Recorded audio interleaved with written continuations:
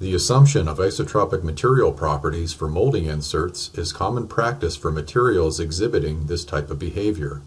An example of a common isotropic material is metal. However, there are many materials used today for insert and overmolding that are orthotropic in nature or exhibit different properties in different directions. Examples of such materials would be continuous fiber composites or wood.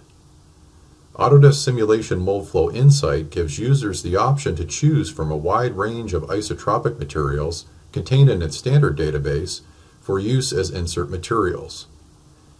If the material is orthotropic in nature, there is an option to select a user-defined material.